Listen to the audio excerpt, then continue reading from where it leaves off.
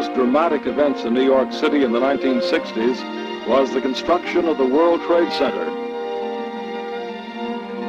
Design and construction would take years and the efforts of thousands of people.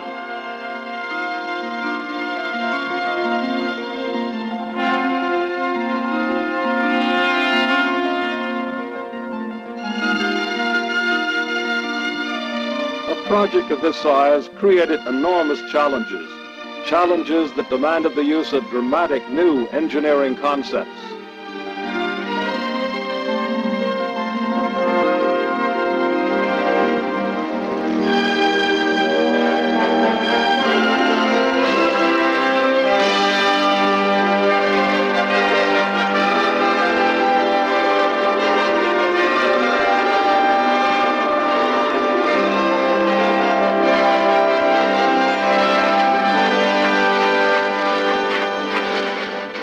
A wide variety of designs was considered. Final plans called for a complex of low-level buildings surrounding two 1,350-foot towers, the tallest ever built. Their great height was made possible by the use of load-bearing walls. Extremely tall buildings were traditionally inefficient, since huge amounts of interior space were taken up by structural supports and elevators. The Trade Center towers would overcome this problem. The exterior walls were designed to bear much of the weight of the towers, as well as all of the wind loads. The only internal supports would be in a central core of columns. Elevators would be placed in the shafts formed by the core columns.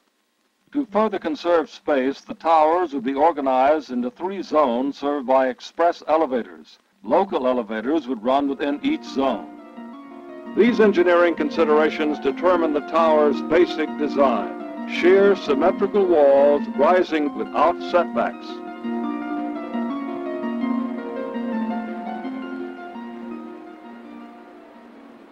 The site selected for the Trade Center was an old section of Manhattan's Lower West Side.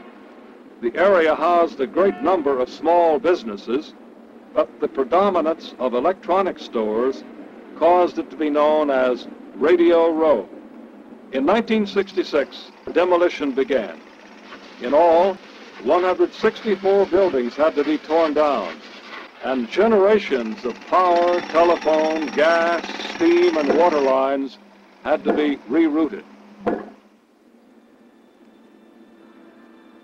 The site actually consisted of waterlogged landfill, which had accumulated over 2 centuries out of old wharves and debris.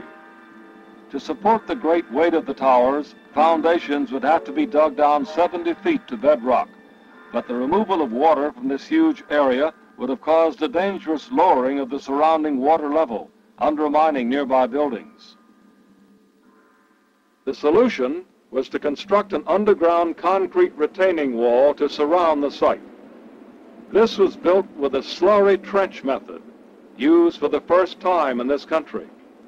A trench was dug down to bedrock, and a thick bentonite slurry was pumped in. The slurry was denser than the surrounding mud and dirt, and thus kept the trench walls from collapsing.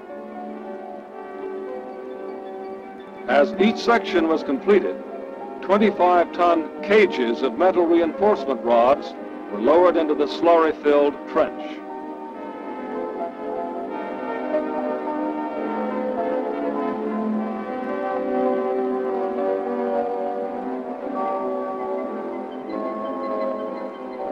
With the cage in place, concrete was poured in. Since the concrete had a greater density than the slurry was forced up out of the trench and could be used for the next section. In this way, an underground wall was built completely sealing the site. Excavation began. As each section of the slurry wall was revealed, workers drilled holes through the wall and casings were pushed through down to bedrock on the far side. Steel tendons were then inserted through these holes and socketed into bedrock, bracing the wall against external pressure.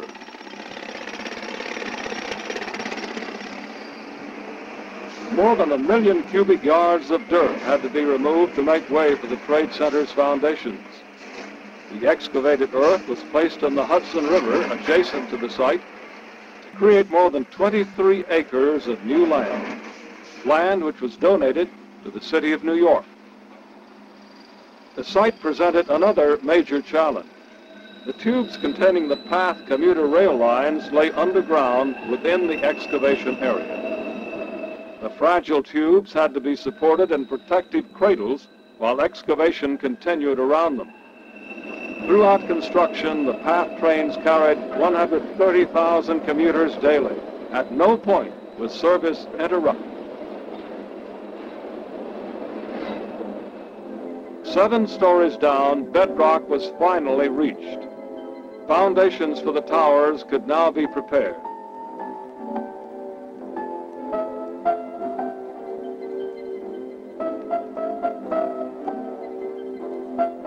Concrete footings were formed and poured into bedrock.